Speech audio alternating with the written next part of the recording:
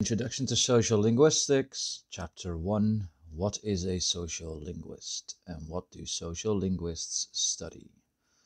Sociolinguists study the relationship between language and society. They are interested in explaining why we speak differently in different social contexts, and they are concerned with identifying the social functions of language and the way it's used to convey social meaning.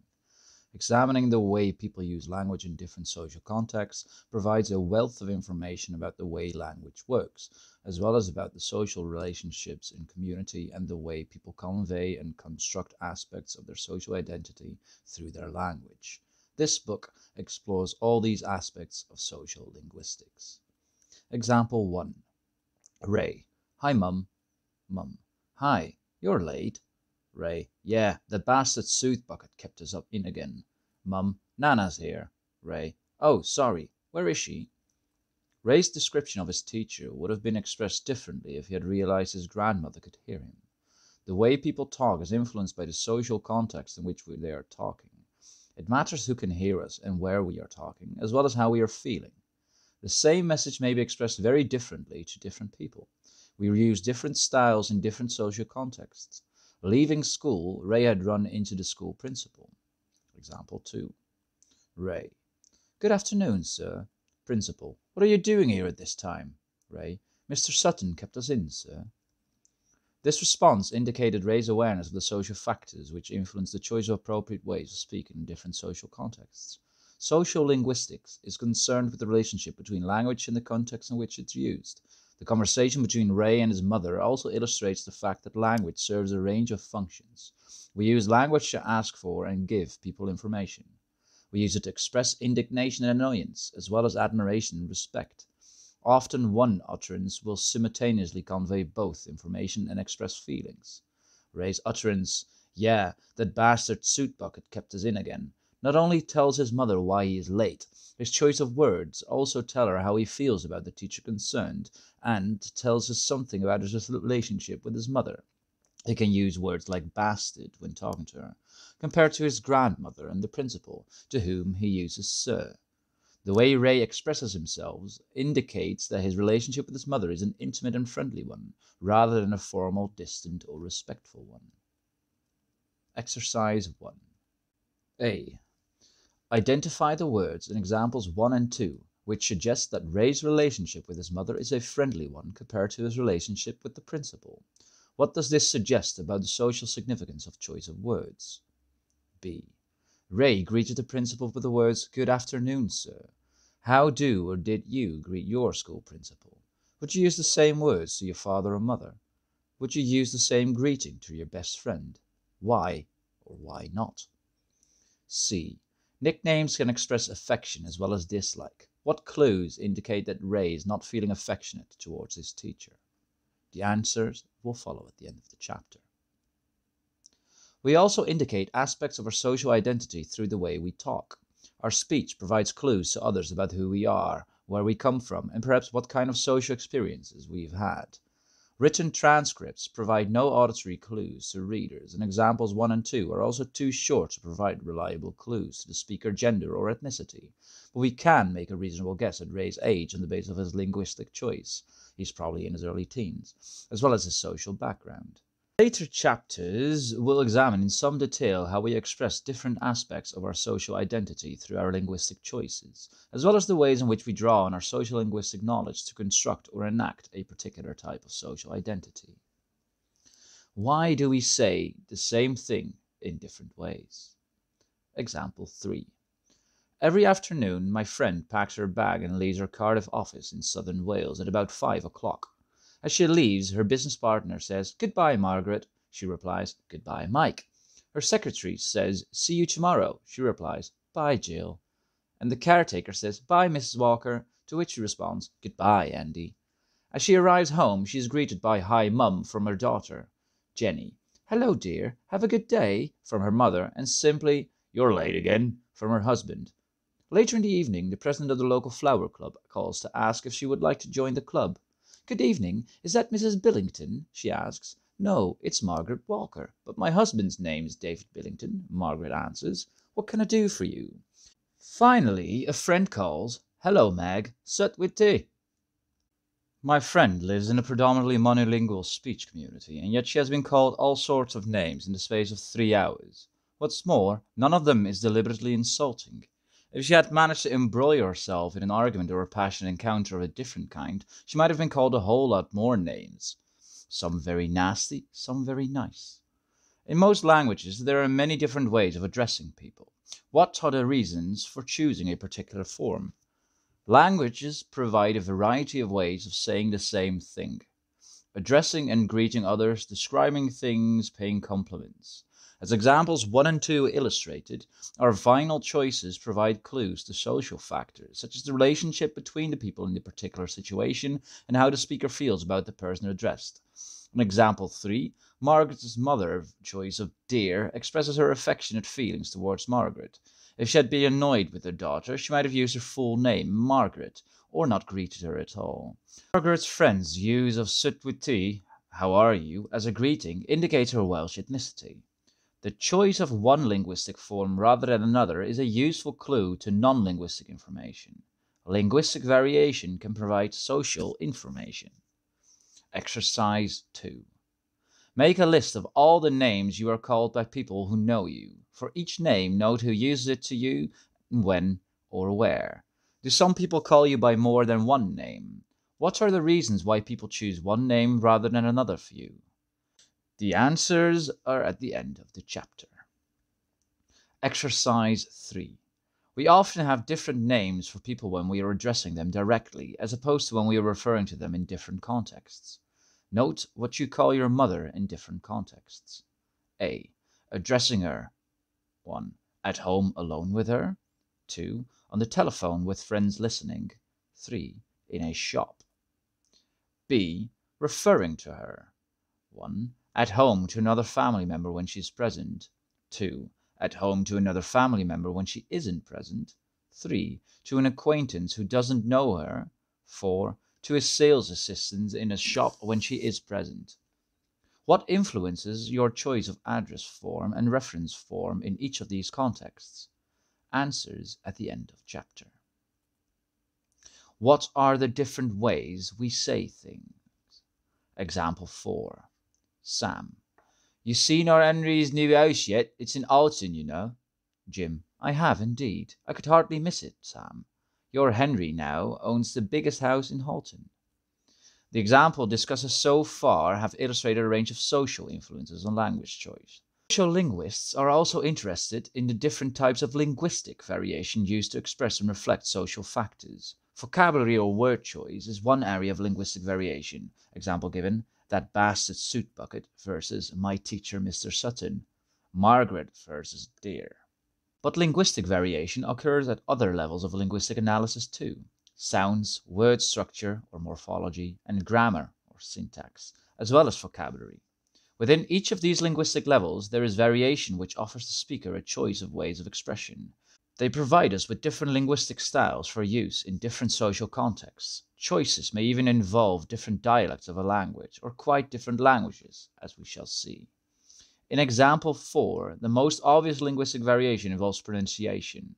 Sam drops his H's, while Jim doesn't.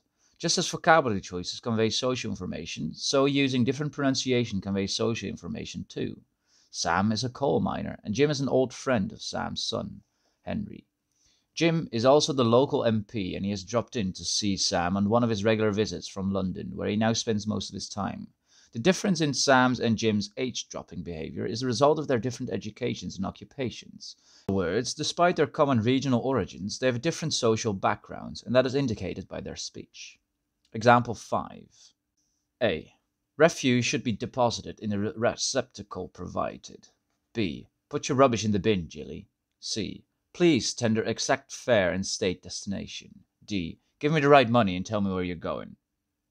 The sentences in example 5 illustrate language variation in grammar and vocabulary, two different levels of linguistic analysis. The first, A, uses the passive grammatical structure, should be deposited, for example, which avoids any mention of the people involved.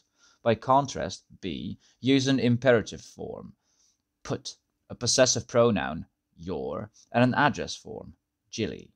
This utterance is much more direct, and it specifies whose rubbish is the focus of the directive.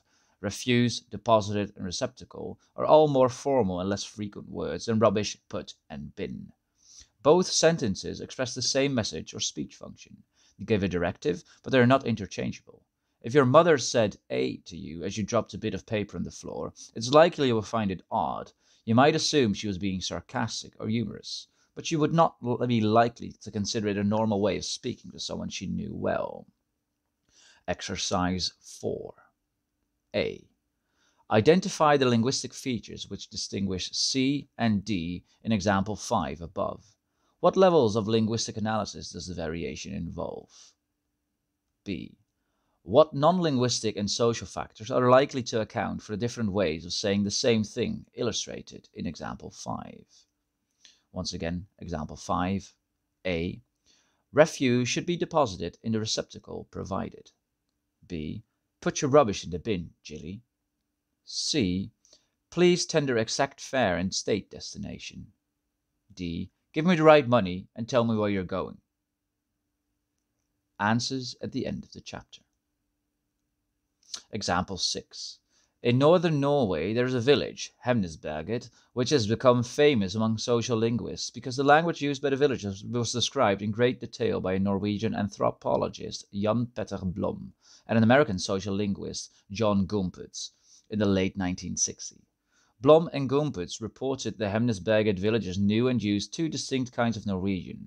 Firstly, the local dialect, Rannemøl. Ranna is the district, Møl is the Norwegian word for language. And secondly, the standard dialect, or standard Norwegian, Bokmål, literally book language. Bokmål was used by the teachers in school. It was the language of the textbooks, and, after a little exposure, it was the kind of Norwegian that the pupils used to discuss school topics in school too. Bokmål was used in church services and sermons. It was used when people went into the local government offices to transact official business. It was used on radio and television, and it was used to strangers and visitors from outside Hemnesberget. So what did that leave for Rannemøl?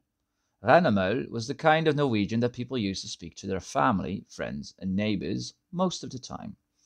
As the local dialect, it signaled membership in the local speech community. People use Rannemøl to each other at breakfast, to local shopkeepers when buying their newspapers and vegetables, to the mechanic in the local garage, and to the local people they met in the street. A local person who used bokmål to buy petrol would be regarded as stuck up or putting on airs. In this example, the linguistic variation involves two dialects. In other words, it's not just a matter of pronunciation differences or vocabulary choices or grammatical variation.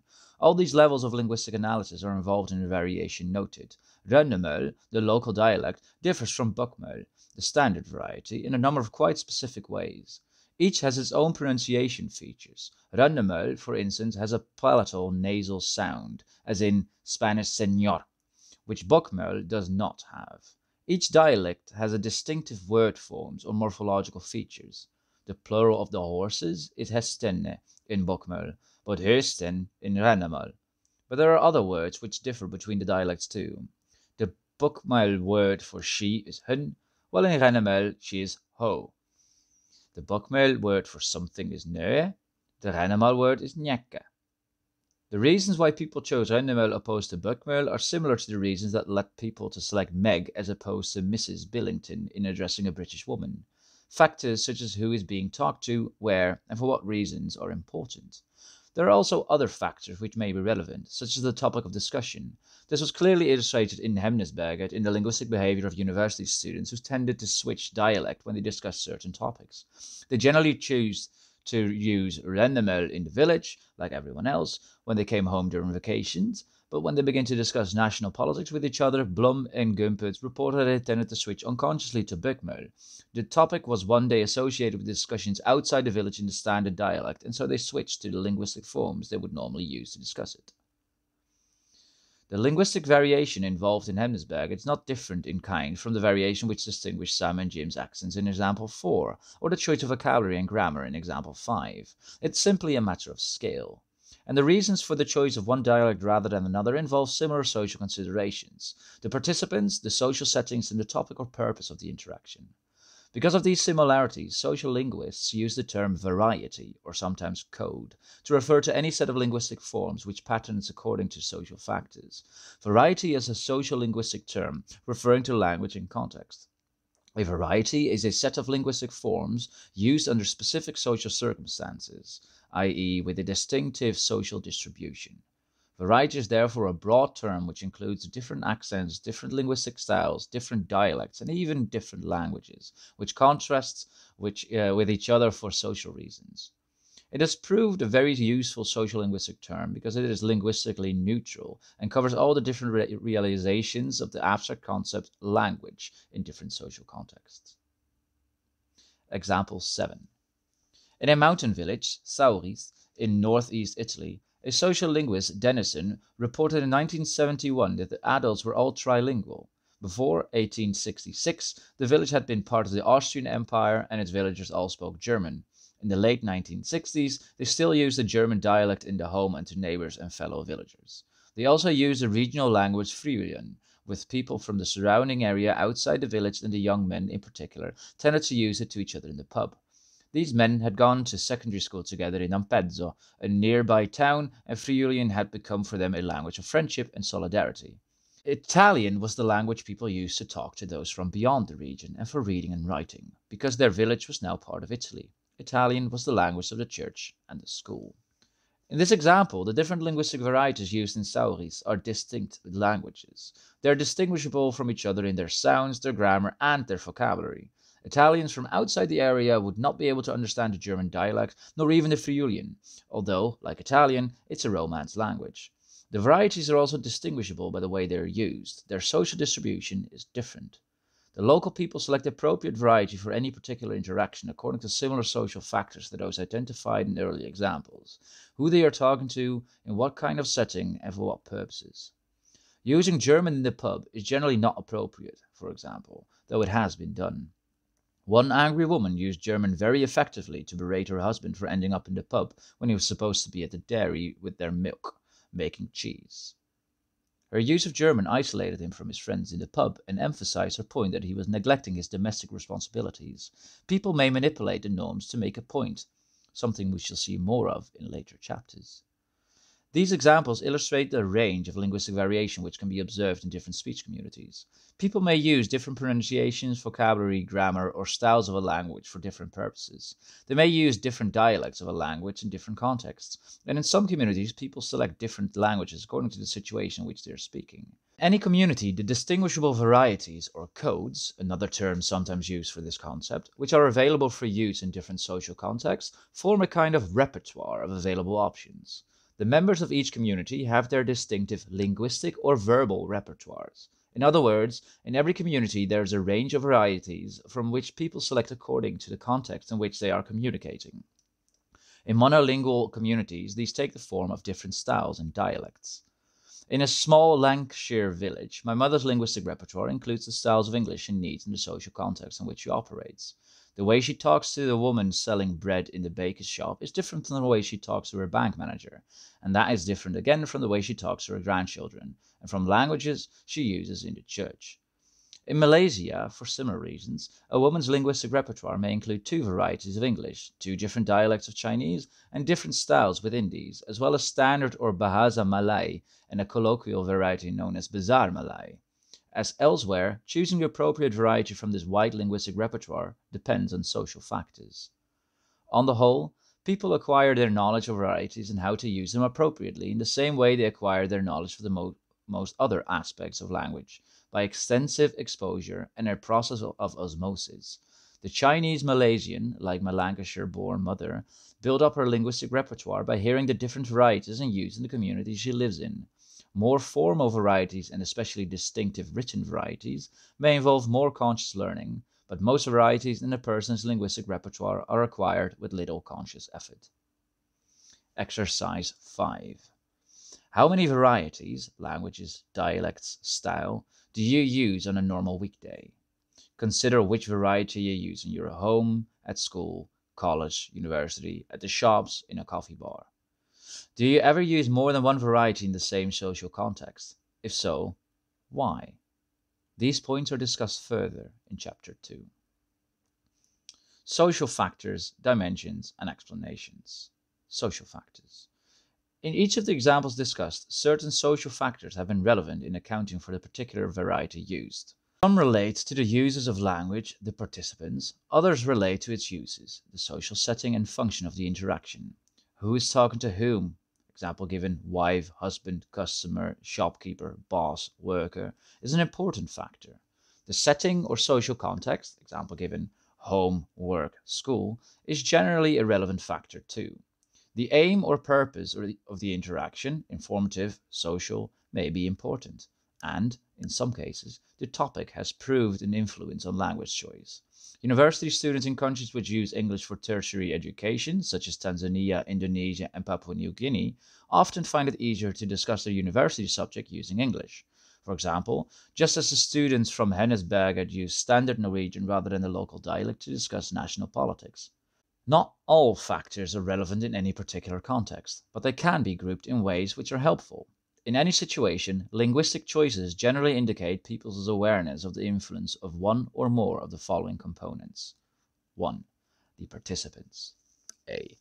Who is speaking? And B. Who are they speaking to? 2. The setting or social context of the interaction. Where are they speaking? 3. The topic. What is being talked about? 4. The function. Why are they speaking? In this book, the focus is on speech, but the same questions can be asked about written communication, as example 5 above illustrated. Throughout this book, these social factors will prove important in describing and analyzing all kinds of interaction. They are basic components in sociolinguistic explanations of why we don't all speak the same way and why we don't all speak in the same way all of the time.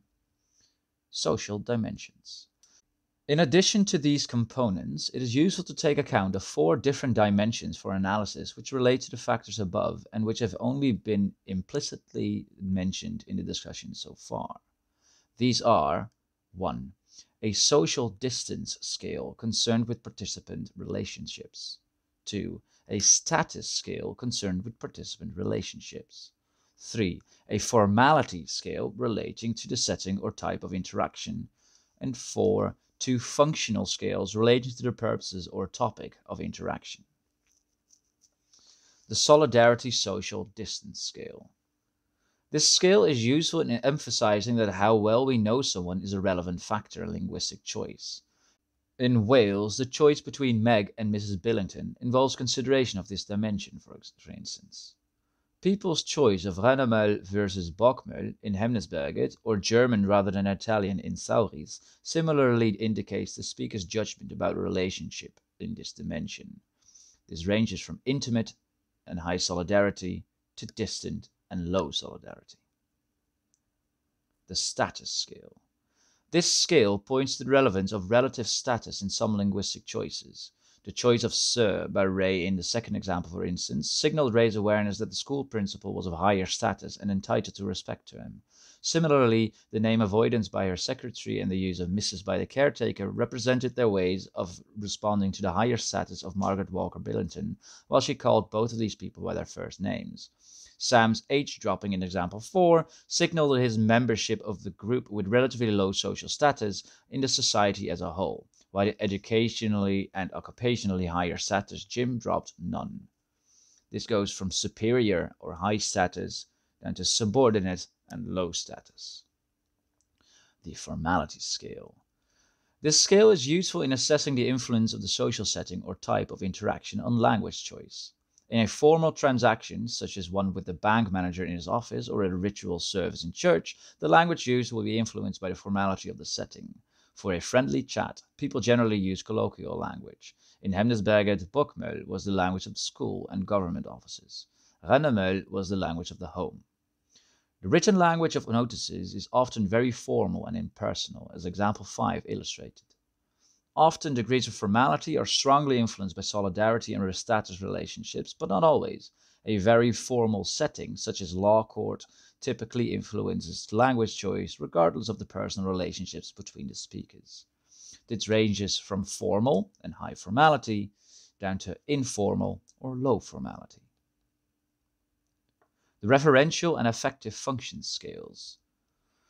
Though language serves many functions, the two identified in these scales are particularly pervasive and useful for analysis. Language can convey objective information of a referential kind, and it can also express how someone is feeling. Ray's utterances, "Yeah, that bastard soot bucket kept us in again," simultaneously express both information about why he is late, while also conveying his feeling about the teacher referred to. Gossip may provide a great deal of new referential information, while also clearly conveying how the speaker feels about those referred to. It is very common for utterances to work like this, though often one function will dominate. In general, the more referentially oriented an interaction is, the less it tends to express the feelings of the speaker. Radio broadcasts of the weather forecast tend to put the emphasis on the information or the referential function, for instance. By contrast, interactions which are more concerned with expressing feelings often have little in the way of new information to communicate. Talk between neighbors over the fence at the weekend about the weather, for instance, is more likely to be mainly affective in function and intended to convey goodwill towards the neighbor rather than important new information. The specific content of the conversation may recur every weekend with little variation. These scales or dimensions for analysis will be referred to and illustrated further in subsequent chapters. Together with the social components identified in the previous sector, they provide a useful framework for discussing language in its social context in different speech communities and for discussing the way in which language is used and the uses it is put to. The referential scale goes from high information content down to low information content, and the affective function scale goes from low affective content up to high affective content. Exercise 6. Answer the following two questions for each of utterances A, B, and C below. 1. What information does the utterance provide about the relationship between the people talking in the context of their talk? 2. What is the function of the utterance in the context? Does it convey primarily affective or referential information? Utterance A. Here's the forecast for the Wellington district until midnight Tuesday, issued by the Meteorological Service at 6 o'clock on Monday evening. It will be rather cloudy overnight, with some drizzle, becoming fine again on Tuesday morning. The outlook for Wednesday, a few morning shower, then fine. Utterance B. Good morning, little one. You had a good big sleep, didn't you, pet? C. Excuse me, Mr. Clayton. I finished your letter, sir. Answers at the end of chapter. Exercise 7. Your local walking club is discussing the preparation for their next weekend away. Using the 4 dimensions of sociolinguistic analysis proposed in this chapter, identify 4 linguistic features likely to characterize their discussions in each of these situations. A. During an organized meeting in the club meeting room, and B. When they discuss the details over a drink in the local bar. Looking for explanations. Sociolinguists aim to describe sociolinguistic variation and, if possible, explain why it happens. Why, for example, should Ray describe a teacher differently when talking to his mother and when answering the school principal? Why do different people call my friend Margaret by different names? Why should a form or grammatical construction with formal vocabulary sound sarcastic when used by your mother? The first 2 steps which need to be taken are 1. To identify clearly the linguistic variation involved, example given, vocabulary, sounds, grammatical constructions, styles, dialects, languages. 2. To identify clearly the different social or non-linguistic factors which lead speakers to use one form rather than another, example given, features relating to participants, setting, or function of the interaction. Then we can begin to look for patterns which will help to formulate an explanation of why people use one set of forms in some contexts but different forms in others. When the 2 sociolinguists Blom and Gumpert visited Hemnesberget, what did they ask? First of all, what are the linguistic forms used in the village? Secondly, what are the social factors which lead people to use one set of forms rather than another? And finally, can we explain why particular social factors lead to the use of one set of forms rather than another? In other words, the sociolinguists' aim is to move towards a theory which provides a motivated account of the way language is used in a community and of the choices people make when they use language. The relationship between linguistic choices and the social context in which they are made is sometimes easiest to see when different languages are involved. The first section of this book focuses on multilingual speech communities and describes some of the ways in which social consideration affect language choice, but there's plenty of language variation in monolingual communities too, and is just as socially meaningful. The second section of the book focuses on social features of the language user. It explores the range of social information conveyed about participants by their linguistic choices within one language, as well as the way people use their knowledge of this information to construct different aspects of their social identity. In the third section, the focus shifts to the uses of language and the influence of language on the social context in which it is used and the function it expresses. Exercise 8. For people who speak English as an additional language.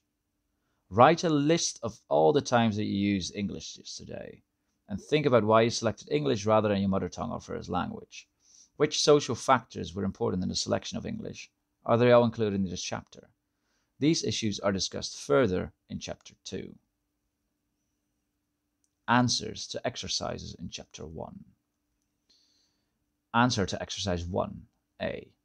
Ray greets his mother with a friendly form, hi, compared to the more distant and formal good afternoon used to the school principal. He used mum, an address form which indicates that he gets on well with her. He could have used no address form at all.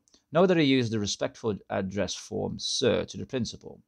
Finally, he refers to his teacher as that bastard and uses a nickname suit bucket for him, an indication that he's treating his mother as an intimate. This contrasts with the way he refers to the teacher when talking to the principal. When he uses Mr. Sutton. We use our words carefully according to whom we are talking to. Language choices convey information about the social relationships between people as well as about the topic of discussion. The kind of information which is relevant to the language choice includes how well we know the other person and whether they are socially superior. Answer to Exercise 1B. Most people greet friends and family differently from those they do not know so well, and from those who are in superior relationships to them, such as the school principal or the boss at work. Often nicknames or endearments are used between people who know each other well, e.g., morning sweetheart, hello love, hi Jono. When speaking to superiors, it is common to use a title plus last name, e.g., Miss Firth, Miss Halliday, Dr. Lee, or to avoid names and use only a formal greeting such as good morning. The particular forms you use may vary from those suggested, but the general patterns described here should apply. Answers to Exercise 1C. We cannot tell from the form suit bucket alone whether Ray feels positive or negative about his teacher. In Western, and especially masculine culture, it is common to use forms that appear superficially insulting to express friendliness and affection.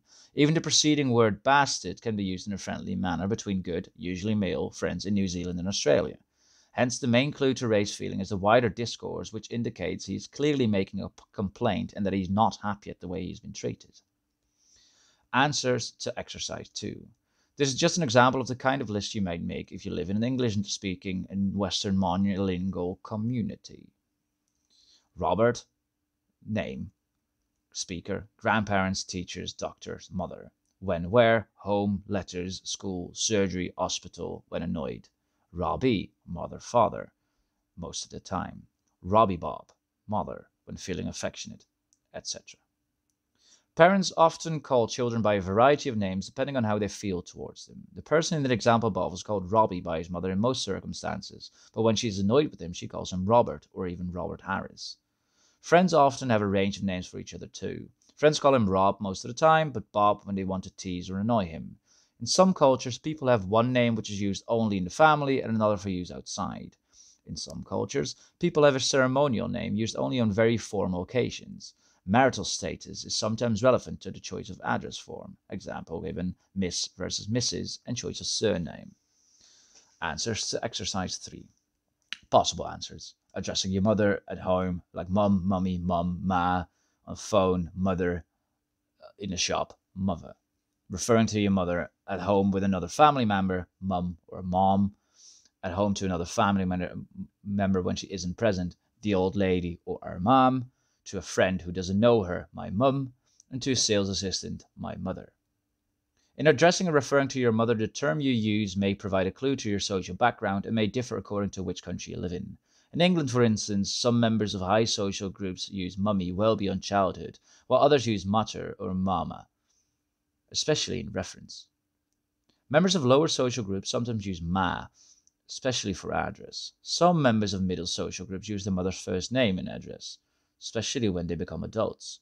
Some use her first name referring to her in front of others. In some families, mum changed to mother as she and the children grow older.